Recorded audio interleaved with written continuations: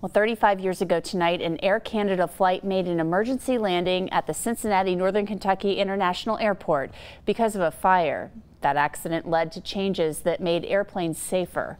The flight was traveling to Montreal from Dallas when a fire started in the back of the plane. When the plane landed at CVG, the crew opened the doors, and that created a flashover. 41 passengers and 5 crew members were on board. 23 people died. After the accident, planes were required to have smoke detectors in the lavatories and strip lights marking paths to the exits. Flight crews also received more training because of the crash.